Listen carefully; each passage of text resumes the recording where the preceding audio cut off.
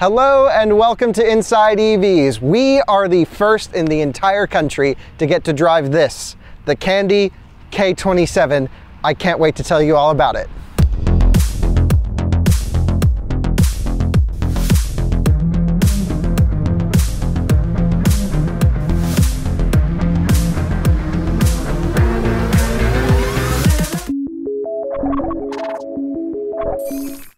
This is the Kandi K27. It is one of two Kandi models that are launching in 2021 here in the United States. And this one is the least expensive one. It's actually the least expensive new car that you can purchase in the United States, factoring in the federal tax credit of $7,500. When you factor that in, this car is $9,999. That's right, it is under 10 grand for a brand new car. In certain states, like where I live in Colorado, this car is actually under $6,000.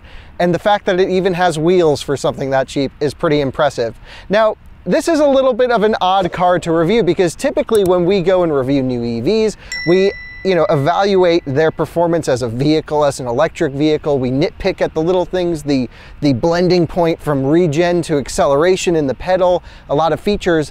But this review is a little different because we need to see, is this even a car? I mean, this is half the price of an easy-go lithium-powered golf cart when factoring in the tax credits. Is this able to be used as a car? And I think if the answer is yes to that, then this is a win. But I think we'll find it might be even better. So let me take you around on a little tour to start of the Kandi K27. Now, I've been driving this car around all day here in Dallas, Texas, and I have been having an absolute blast. And so we'll start with the highlights. There are a few things that I do want to nitpick about the car, of course, but again, how nitpicky can we get with a car that's under $10,000? Again, factoring in the tax credit. Now, you may say many people who are going for a car like this can't get the tax credit. That's possible. But I think we'll also see many owners of Tesla and Lucid in the future and Taycans have these as fun around town cars. I don't think this is going to be bottom of the market only. I think we'll be seeing these in nice neighborhoods, in college kids' hands. I think this is a car for almost everyone. Anyway, let me take you around the Kandi. So we have what is a shell that's shared by a few different cars in other markets. I'm not sure exactly what, but it's maybe a Daihatsu. It's one of those generic Chinese car shells, but what's underneath and what's inside is all Kandi technology. So starting at the front, you'll see we have these really cool circular headlights. I think the car is a pleasant view. It's a very happy car. There's nothing really negative about it. You look at this car and you just want to smile. You'll see this is the dead giveaway that makes it an electric car. We have a J1772 level 2 charging port here. This car can be charged off of a regular wall outlet in your home. It'll full charge overnight, or of course you can install a 240 volt outlet or use any public charging station. However, the downside with this port, again, nitpicking, it's only 3.3 kilowatt. Really wish this had a 7 kilowatt charger or somewhere around there. So it's only 16 amps. Again, driving around town throughout the day, you come home, plug it in, it's not enough juice, I don't think. Anyway, it should be fine for most of your daily driving. We should talk about range while we're at it, may as well. I think the range is 59 miles EPA.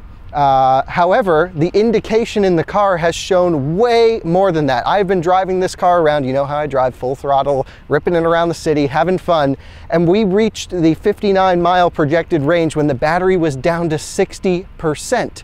So you might be able to go 80, 90 miles on this car on one charge, driving normally, even a little aggressively.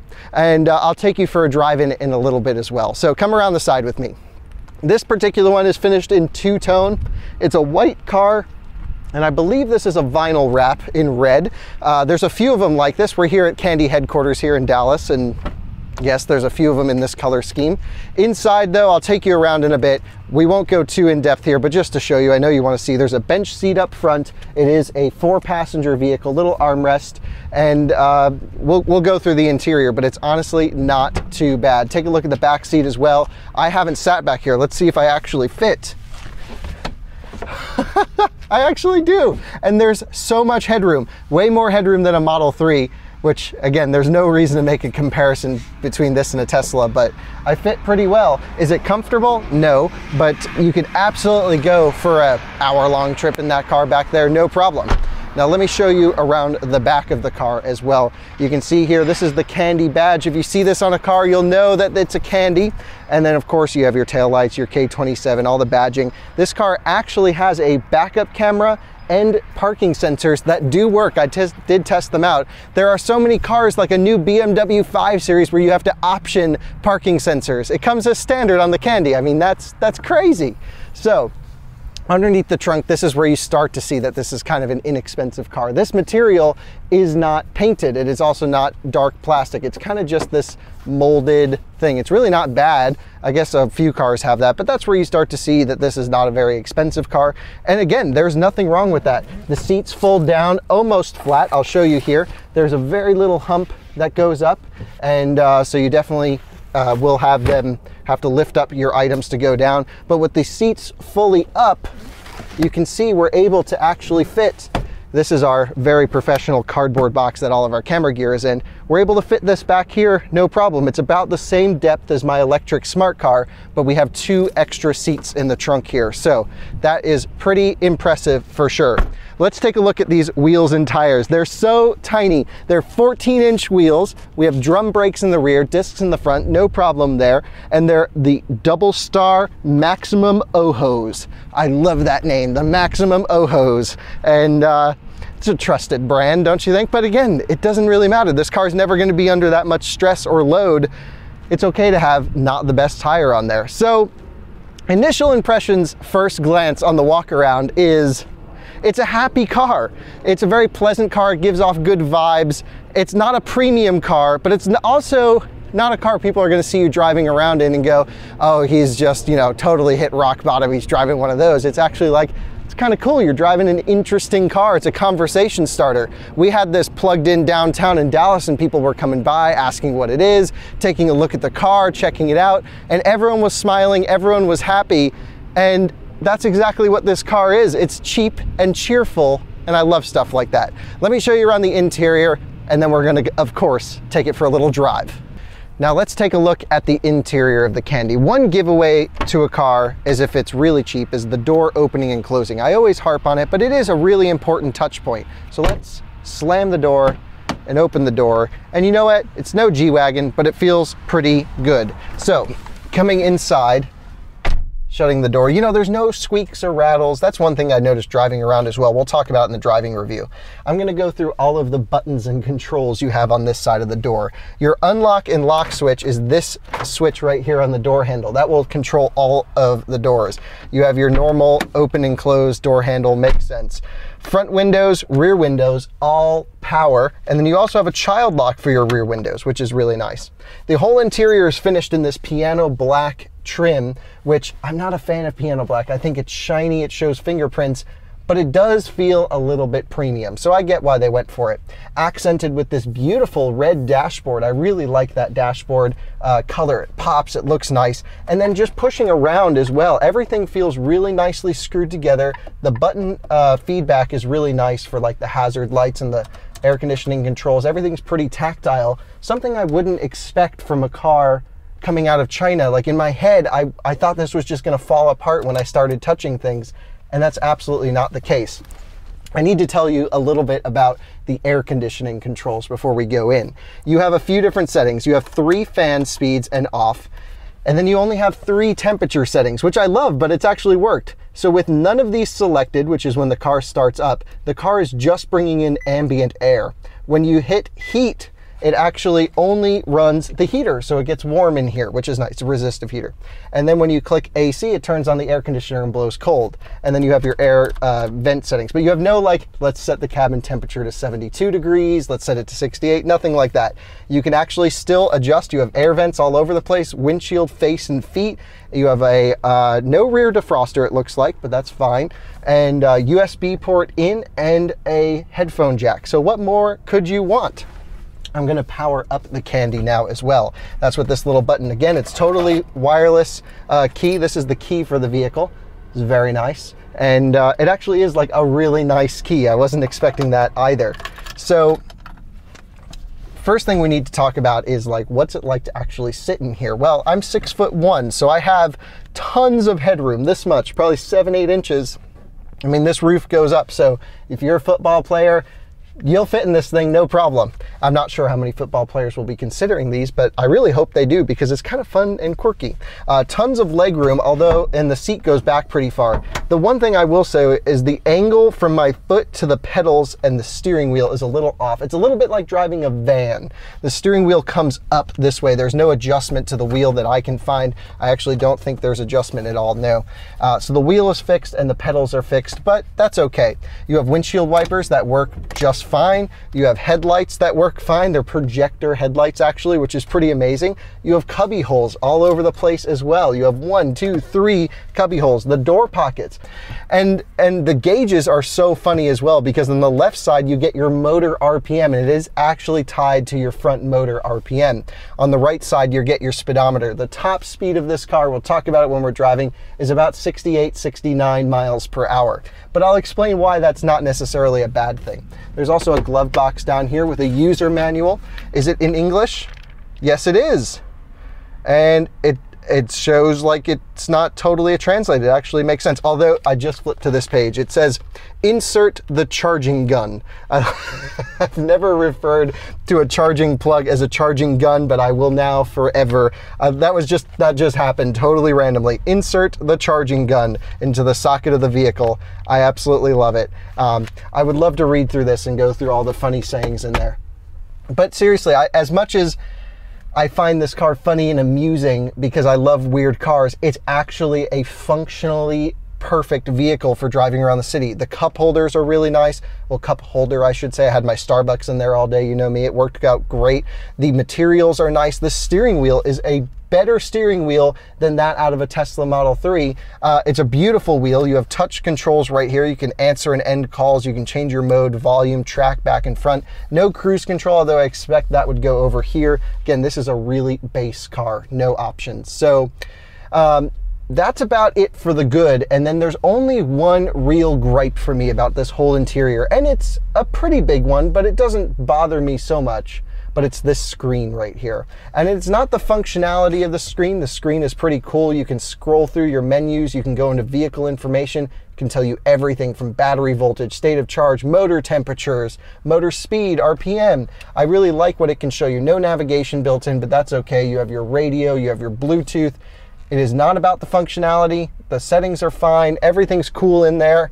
It's a nice looking display physically, but you just can't see it. Anytime it's sunny outside, this entire thing, even on the brightest setting, is just so glary. So it's probably easily solved with a screen protector, but driving around today, I pretty much didn't even use it. I just drove the car normally and, you know, had directions on my phone like I would have anyway and had Bluetooth audio set. So how often are you gonna need it? Probably not very, but it would have been nice to be able to see it at least. So that's definitely the most glary screen I've had. The instrument cluster, totally fine, no issues. And I would say probably the only other gripe that I have in here, again, this is my first impressions. We'll have one of these for a long-term review. I just have it today, is there's no volume knob. So you have to push these volume up and down buttons on the wheel and it takes forever to, you know, get the volume up or down. And that's that. Sound system's pretty basic. I think it's only 2 speakers, might be 4, but nothing to write home about. Let's try out the back seat. Now, I already showed you that I can fit in the back seat just fine, and that's absolutely true, I can. And it actually would be even better now that I raised the headrest up. Let me see if I can recline this seat a little bit as well. And yes, I can. So now it's actually much more comfortable than I originally found. There's a little coat hook here on the back of the passenger seat. I think that's interesting. I've not seen that in many cars. And there's also coat hooks up here and the handles, of course, that you need when I'm driving. But I would say the biggest drawback back here is not necessarily the size or the space, it's just the lack of rear air vents. A lot of cars, even many more expensive vehicles, don't have rear air vents, so you have to blast the front ones. Would have been nice to have, but other than that, not much to complain about. It's a 4-seater, so 2 people can easily, comfortably sit back here. And you even have back seat pockets, you have door cards, you have handles, automatic windows, and yeah, I mean, it's a back seat and it's comfortable. Nothing to complain about. Love it. That door's a little squeaky though. So we've taken a tour on the exterior and interior, and it's pretty impressive that a car can feel this nice. Now, of course, it's no S-Class, it's no Model S, that's not its intention. But when you compare it to vehicles such as like a Chevy Spark or other vehicles in its price category, it's on par with quality, and in some cases, better. Personally, like I mentioned, I came into this expecting something that's gonna fall apart, a product made of paper mache, and this gives you a really solid sense of solidity, is what I'm trying to say. It feels like an actual product. It's not just gonna fall apart. You hit the door and it closes. Like, that's just impressive to me.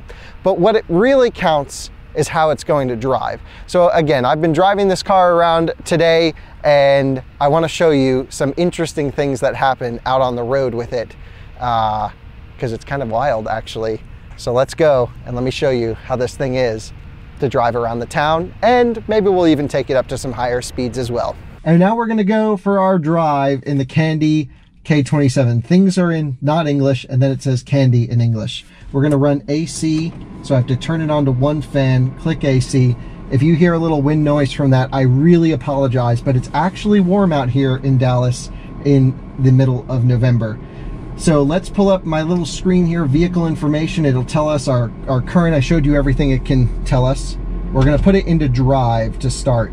And again, I start the car in neutral. There's no park, so I'm in drive. I can release the parking brake, and we're gonna go for a drive. We have 45% state of charge, 45 miles projected remaining, which means this car thinks, even after me flooring it everywhere, ripping it around the city of Dallas today, that this has a 100-mile range. Now, I've charged it a few times throughout the day as well. Whenever we stopped for lunch, I plugged it in, just like you normally would.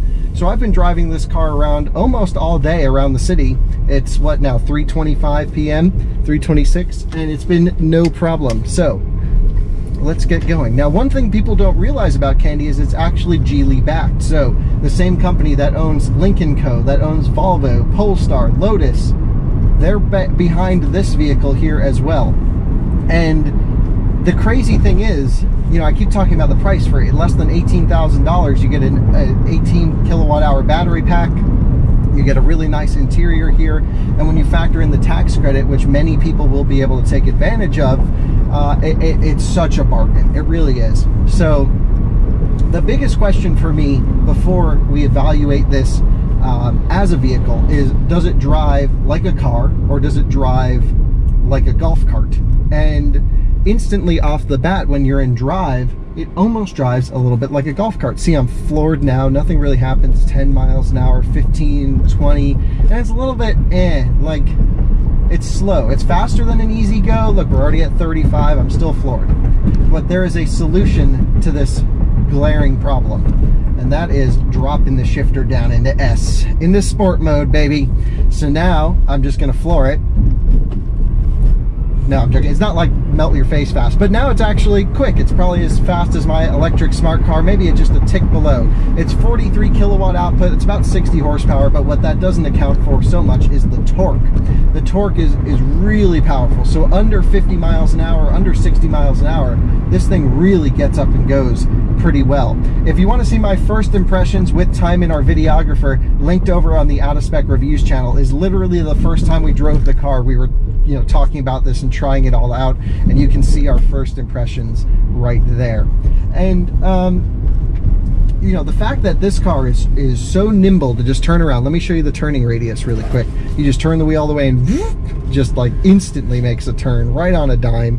Pretty amazing. The turn signals have nice weighting to them. The steering wheel is really nice assistance. It feels good. Not much feedback coming back. This isn't a performance car. This is a city car. But it's actually really fun to drive around the city. Now, there's another positive here as well, which is the suspension. Now, this car has soaked up some huge bumps. I've like hit these railroad tracks at big speed and like launched it, and it just soaks it up. Like, you feel nothing. Where even in a Tesla or my smart car or a normal vehicle of this size, Chevy Spark, for example, I believe is the cheapest car for sale in the US right now. Those cars have a much more utilitarian suspension feeling, something that's a little tinny. And I think largely due to the battery pack being so heavy in the Kandi, it gives it a much more premium ride quality than the price would suggest. Now, there is another downside. Of course, you know, something that comes with cost is noise. There's no sound deadening in this car. So road surfaces like this concrete here really translate through. You can already hear at 40 miles an hour quite a bit of noise transferring through into the cabin. And on the highway at 65, 70 miles per hour, it's just about the same. So, you know, can you drive this car in traffic? Can you drive it on the highway? Well, that's what I came here to find out. It's a car that, you know, at least you would think you would not be able to. But I took it around the city of Dallas today, drove it in tight traffic, and found I was pretty pleased. Now, a lot of you will want to know is what is the regen and acceleration and pedal tuning like, and that's something we really focus on here at Inside EVs is what are the driving characteristics of the EV like? And they're not that great. When we, you know, talk about, yes, it's a car, it drives like a car, but then we start evaluating it against other vehicles. That's where some of these weird things come in. And again, this is very much nitpicking about the car. And specifically the transfer between acceleration and regen. There's only one regen setting on this car. It's a pretty light setting. You still have to use your physical brakes quite often, but it will extend your brake service life significantly. It's definitely holding you back a little bit with regen. But when you come off the accelerator pedal, there's no real coasting. It's sort of like no power and then it's just regen on or off. There's no like modulation of the regen. So you end up getting just a little hint of this wig-wag feeling, just this, you know, rocking oscillation motion in your pedal. And that will come with time to get used to driving this particular setup, but it's not as refined as some of the pedal mapping from other electric vehicles that we're used to driving on this channel. But again, comparing it to an E-Z-GO golf cart, it is so much more refined than that by 10 times. So I'm just going to throw it into this corner pretty hard here, wide open. We just burnt the inside of the tire. It lays rubber. It's all that torque. It goes down. And it's not slow. You can zig through traffic. These roads here in Dallas are terrible, really bad. And it's been soaking up the bumps nicely. There's any sense of feedback from the front suspension that turns the wheel in any sort of way. You can hit as big a bump as you want. The car tracks straight. It never feels concerning in terms of body motion. I drove on the highway at 65, 70 miles an hour max speed all the way into Dallas and out here to the suburbs right next to big trucks and never once felt concerned. The braking performance is also quite impressive. This car does have anti-lock brakes. You just slam on the brake pedal and it does a very good job of hauling you down to a low stop. So let's test some of that braking power out now. No one's behind us. Full brakes. Right on a dive. I mean, pretty impressive. And now we're back to wide open acceleration in sport mode. And yeah, just accelerates nicely. It's not fast. It's not, you know, melt your face. Plenty fine to zig in and out of traffic, and that's what this car is really best used for, is tight traffic situations. And in fear of repeating myself, I think we can safely say, for myself, I am blown away by the driving impressions. I've never driven a Chinese car before. I kind of had a idea in my head as to what I would expect, and I figured, you know, we'd hit some bumps and the steering would torque steer and the whole car would feel flexy and it would rattle, and there is not a single rattle in this car. Everything feels so screwed together, and I mean this genuinely. I mean, it's screwed together when compared to very expensive other vehicles on the market. I'm not saying it's screwed together nicely compared to other cheap cars, and I really mean this, and I know I'm putting a lot on the line by really praising this oddball Chinese electric car. It's not for everyone. And let me be clear, you know, if you're looking for an only car, this probably isn't it. This is a really good accessory to your long-range electric car, or accessory to your car, and you just want to drive around electric or dip your toe into EVs. I have a feeling we'll see a lot of Taycan owners, like I was saying, buy these and have them as accessories, more or less. But for me, if I'm going to be doing the daily chores around town, this is kind of fun. It's easy to get in and out of. You just put it on, throw it in gear, floor it out of the driveway, and who cares if you crash it into something once in a while? It's inexpensive. I love that. I think it's cool. I really want to get one of these, put a lift kit on it, put some knobby tires, and take it up to the mountains in Colorado and go skiing. I think that'd be so fun to get a roof rack and safari build one of these. Oh man, my brain's already going. But the real takeaway here is it's amazing that a car this inexpensive, you know, the price point that it comes in at, it's really going to electrify the masses. I think the biggest thing they're going to be up against here is, are they going to be able to produce them? I think the answer is yes. They're sold in many markets. Are they going to be able to get them homologated and approved for the US roads? They claim yes. I'd say it feels solid, but I don't know. I'm not the one crash testing them. I don't think they've gone through crash testing in the US yet. I'd say it's definitely more promising after driving it as to how solid it is, that it might actually pass. That would be a shock, but it would be amazing. And they seem to be very confident that they will pass all homologation. And then, you know, when will they start production? Or the production's in, but when will they start deliveries? And they claim spring 2021. And again, this is the base car. This is the K27. They also have the K23, which I mentioned. There was 2 cars at the beginning of this video.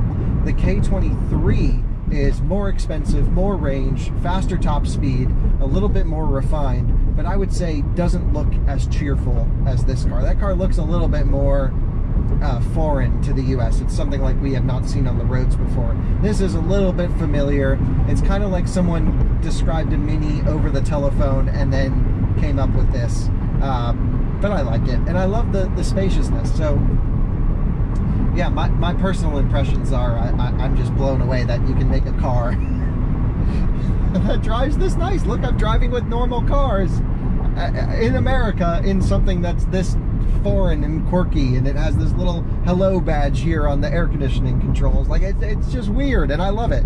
So yeah, I kind of want one, and I appreciate you guys watching this video. I hope you want one too, because I really want to see these out on the road. It's just so cool. So let's head back, and I think we're going to film some more videos. So keep an eye on Inside EVs for more. Keep an eye on out of spec reviews for more, because I think we're going to drag race the Model 3 Performance against this vehicle. And obviously it's not going to win in a straight line, but will it win in reverse? Only one way to find out. We'll see ya.